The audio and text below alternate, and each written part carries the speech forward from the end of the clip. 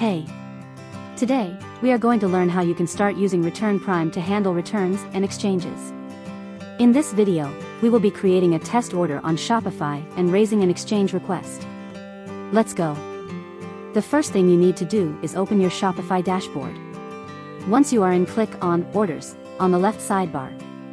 Here on the top right corner, you will see a button, Create Order. Click on this button. Now please select one customer and product here. You can create a new customer with your own details. Once everything is selected, then click on Collect Payment and then mark it as paid. You have successfully created an order. Now you will have to fulfill this order to test the return/exchange process. Please click on the Fulfill Item button, and on the next screen you will see the Fulfill Item button on the right side. That's it. Now you can use this order to test the return/exchange process. Now click on Apps in the left sidebar and then launch the Return Prime app from there. Here click on the Settings and then open General Settings. Here you will see an option to preview your return page. Click on this button and it will take you to the return page of your website.